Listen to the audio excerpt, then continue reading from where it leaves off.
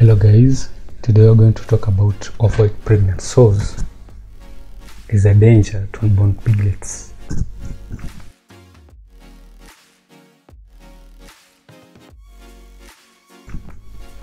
Pigs are a type of domestic animal that exhibit high productivity due to their efficient feed conversion. As a result, breeding sows are considered hyper-prolific because they can have a large number of piglets at each farrowing. All dietary components must be supplied to ensure that sows have a healthy and optimum gestation stage. Feeding should allow the sow to achieve the optimal body condition for gestation. In this manner, the piglets grow appropriately and the sow can reach farrowing with a lower risk of issues such as dystocia and stillbirths. Furthermore, this feeding will be critical in the formation of colostrum, which offers defenses for newly farrowed piglets and male during the rest of the growth period. These nutritional components guarantee that piglets in gestation grow to their full potential. Furthermore, they allow all processes and systems of the pregnant sows to work optimally during the reproductive phase.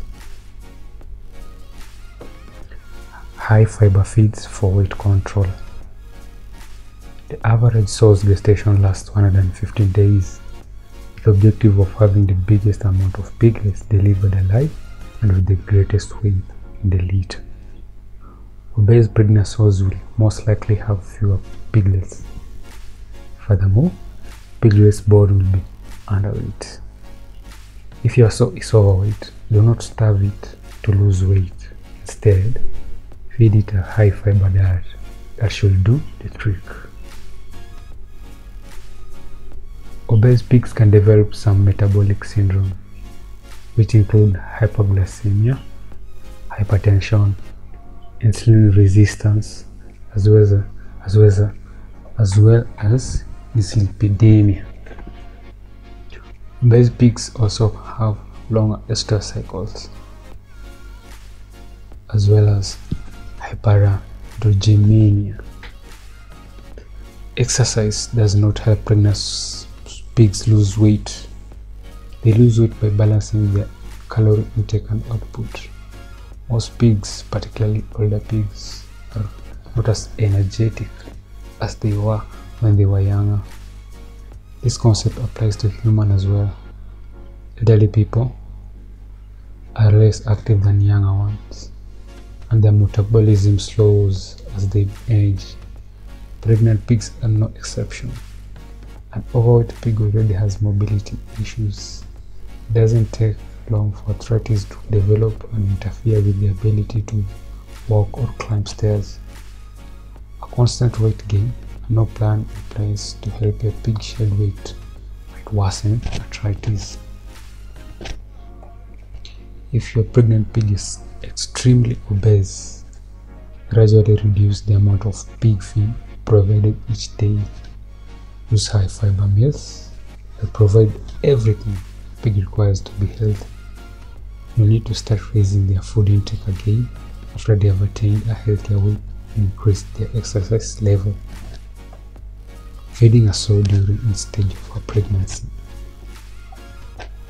0 to 35 days of pregnancy. Correct sow feeding at this period, as well as a comprehensive sanitary strategy, must ensure that your pregnant sow does not have embryo reabsorption. This loss of embryos causes economic losses and has an impact on the health of the sows. 35 to 75 days of pregnancy. The sow's food during this phase must ensure that she recovers and is ready for the following lactation. Furthermore, pregnant sows at this period might fatten up in accordance with their age and genetics. Excessive fat buildup in the mammary glands should be avoided if it affects the viability of pregnancy or breastfeeding. 75 to 110 days of pregnancy. During this time, the sow should be offered a diet that contains all the components, all the nutrients required for good fetal growth, as well as the final adoption of mammary gland for breastfeeding. Also prepare the sow for farrowing and keep her in a positive energy balance.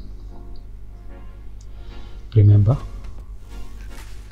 that overweight pigs are significantly more likely to have lameness and refusal to rise. This shift in behavior can soon lead to a slew of unwelcome health issues. Extra weight strains their joints and may lead them to be less active. Thank you for listening to this session. I hope you have learned a lot. Please subscribe and like and follow us too. Thank you.